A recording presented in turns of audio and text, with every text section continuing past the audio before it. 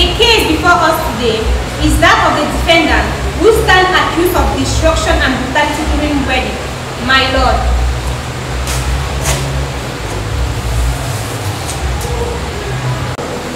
Mrs. Bella. Yes, my lord. I would like you to give me a detailed account of what happened between you and Mr. Daniel.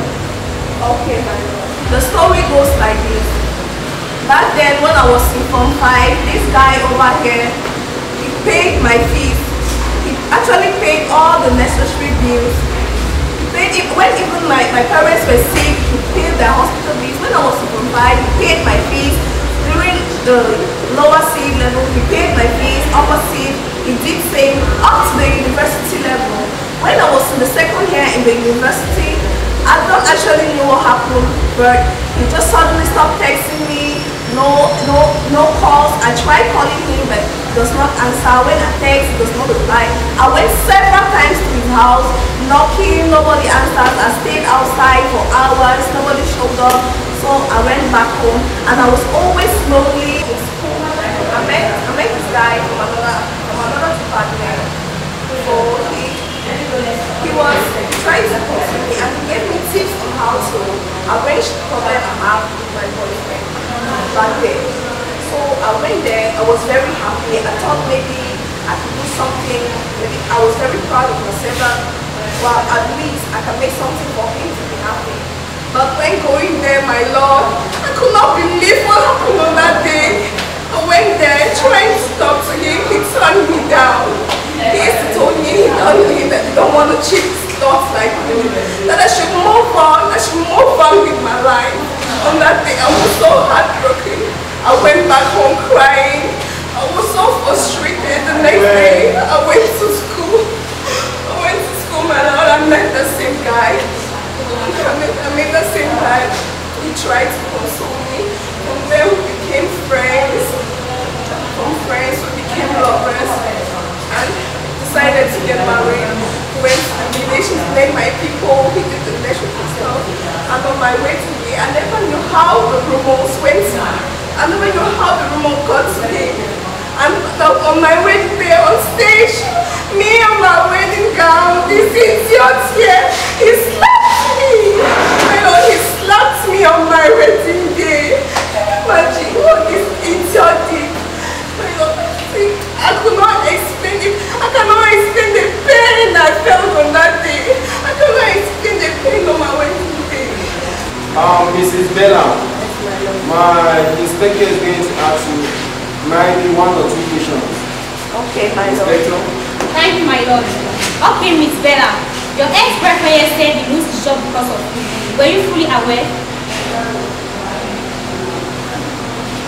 No, I was not aware of all that. You were not aware, then what did you do about him?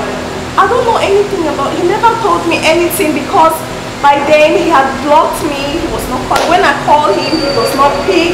When I even text, he does not reply. I tried visiting him. He's not always around. I don't know if he's inside. He does not want to open the door, so I don't know. Because all those years, he has been the one paying my bill. So even if he went broke, I would still love him like that. I don't know why he hid himself from me. And for me going there, trying to speak with him, arrange things, fix things up with him, he asked me to move on. Yeah. Mr. Daniel. Yes, my lord. How do you plead? I think you have heard what Bella said. So how do you plead? My lord, I plead guilty. You plead guilty? Yes, my lord. As you have decided to present yourself in court, please may you proceed with the case. My lord, I accept before this honorable court that whatever she has said here is true. My lord, the main reason why I gave her that dirty slap, not because I was angry with her, but because of the love and pain that I have gone through that made me to slap her, because of the kind of information I got. Well, my lord, I am sorry for that. Well, it wasn't my intention, but because of the love that I once had for her, that was what made me to give her that big slap. Your Honor, If you permit me, I will explain to you what happened before we had these issues. Yeah, you are permitted. Your Honor, I had a problem with my boss.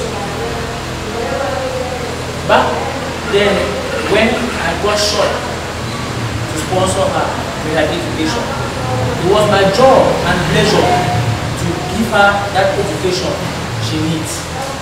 But on getting to one point, my boss made me to understand, because I didn't tell my boss that she was my girlfriend, because I was hiding her from the world. Like the Lord keeps us at the apple of his eye. She was my apple then. My boss asked me to choose. My Lord, if you were the one who in my shoes, put yourself in my shoes, you will understand what I was going through. That I should choose between her and my job. Because of the love I had for her then, I chose her and forgot my job. I went good. Well, as for what she said, that maybe she comes to my house and I'm not there, my Lord, I won't lie. All what she said is true. I was always around. But because I went home, I had to sell my food. So I had just a number offhand, and I would always try to call her through other phones or other accessories. But I got to a point where I could no longer, because I heard some rumors that she is with another man. Then I got heartbroken even more for having left my job for her because of the love and receiving such disappointment from her. I became so sad and I hit myself. Because of that, it was after telling all my friends that she is the one I want to get married to. She is the one that makes my heart glad. Then I get to hear she is with another man, thereby betraying me. So for me to have been broke or short-handed was all because of the love I had for her. But you know, the women of these days, even if you tell them that, give them this kind of an explanation, they will say it's an excuse that you don't want to sponsor them. So because of that shame, I hid myself away, trying to think on how to get a different job, so that I will take my place as a man and that dignity as a man at a whole. My Lord, when I got to one point, and about 2 months after, I heard a friend of mine come running to my house. He said, "Boy, Yanga married you." I was like, "Manga, what you guys already talk about? Yanga, I titulaire. My titulaire, Bella, yes. Belle, Shosenai, say yes." I said, "Okay." Did he marry for Usai? So he took me to the place, and when I got there, I saw their posters everywhere. So I could not believe it. I was dumbfounded and perplexed. So I had to take my time, my mind, my courage as a man to that particular place. I took my time and went inside. All of a sudden, to my hardened mind, oh no, you should believe. Don't even believe me. You would have been there if you were the one. You would give her the blow.